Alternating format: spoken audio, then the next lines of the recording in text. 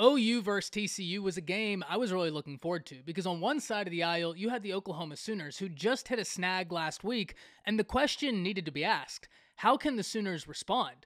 On the other side, you had TCU, who came into this game undefeated, looked across the field, saw an opponent that was ranked, and knew that an opportunity to make a statement presented itself, and they wanted to take advantage. However, after the dust is not even finished settling yet, as the game is still going, TCU has made their statement as they have poured it on against the Oklahoma Sooners, and Oklahoma really doesn't have an answer. Today, we need to talk about where the Oklahoma Sooners go from here, what went wrong, is TCU a legit threat in the Big 12, and everything in between. But before we can, as always, y'all know the drill. I need to hear from you. Hop down to the comments, give me a Y for yes, N for no. Are you surprised at how this game went down? And then let me know, do you think TCU is a team to watch in the Big 12? I can't wait to hear from you. If you're new to the channel, be sure to subscribe. Hit that bell notification. I do constant college football content. You don't want to miss any of it. And if you enjoyed this content, be sure to like and comment down below. But having said all that, let's jump right into this. And look, in the preview, we talked about this being a game I was really looking forward to. TCU came into this game with a high-powered offense, several talented wide receivers, and Duggan had been playing some really high-quality football. TCU's offense has been displaying a high-powered, proficient offense that's able to hurt defenses, and I was interested to see how Oklahoma's defense would respond after Kansas State hurt them last week. Fast forward, and TCU was able to win in pretty much every facet of this game. Because one of the areas I talked about if you were Oklahoma is you wanted to be able to dictate the pace of this game, especially with TCU having as high-powered of an offense as they did. However, TCU was really able to dictate this game. When Oklahoma entered their three-man fronts, TCU ran with relative ease. And I mean, right now as we're sitting here, TCU's averaging over 10 yards per carry on the ground, and they're doing it from several different guys. Even Max Duggan, who's not a super mobile quarterback, not saying he doesn't have the ability to hurt a defense with his legs, he certainly does. He's an athletic guy, but he's not Adrian Martinez on the ground. He's well over 100 yards on the ground rushing and averaging over 20 yards per carry. So they were able to take advantage of opportunities that presented themselves in the rushing game. So Oklahoma's defense for back-to-back weeks has had a tough outing. And look, one thing we need to understand is the Brent Venables defense is a complicated defense, and communication is going to be key. And if there's miscommunication, you're going to have busted coverages, missed assignments, bad gap discipline, things that we've seen, but that's an indication that there's still learning going on.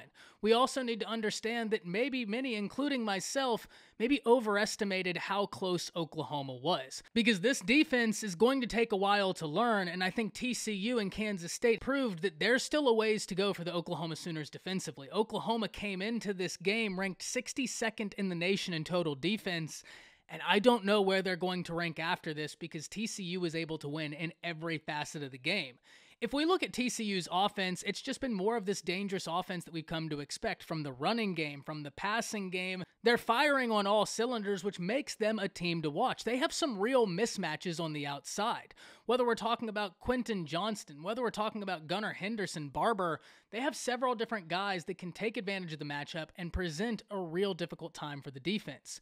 If we flip the script and talk about Oklahoma's offense against TCU's defense, this is where it gets really interesting to me. Because Oklahoma's offense came into this game as a top 10 offense in the nation, and it was interesting because we were going to see two top 10 offenses go head-to-head. So it seemed on paper that offense would be the strength for both of these teams. However, Oklahoma's offense really struggled, and Dillon Gabriel has been missing some throws. And through the early weeks of the season, I'd keep coming on here and saying, hey, it's early, time needs to be had so that he can get chemistry with these wide receivers. At this point, it's time to start asking those questions because some of those throws you just gotta make. Sometimes there were drops, sure, but some of those throws you have got to make because as much as the defense has had it taken to them, it's hard to get things going positively on defense if your offense is not able to sustain drives. And for Oklahoma right now, they have got to be able to sustain drives so that they at least give their defense an opportunity to rest and so that they're not on the field the majority of the game. Because it's going to be very hard to stop an offense if they're running play after play after play and your offense isn't able to stay on the field for very long. So OU's offense was never able to get in rhythm. Unfortunately, Dillon Gabriel took a nasty hit and was knocked out of the game. Hopefully he's healthy. Hopefully he's okay. glad to see him not come back into this game. Look, at the end of this, where does Oklahoma go from here? First and foremost, you got to go back to the drawing board. Oklahoma several times was in position to make a play.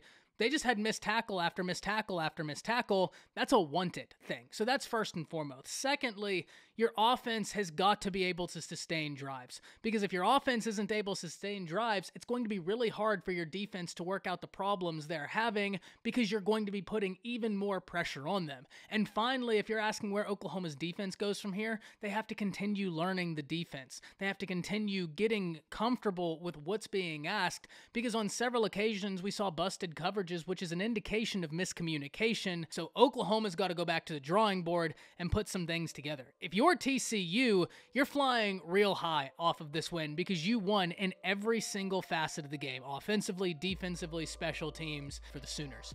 Keep building, keep improving, and by the end of the year, show that you're a team that has your future right out in front of you and that there is a palpable reason for excitement. Can't wait to hear from all of you. Hop down to the comments and let me know what you thought about this. That's it. See ya.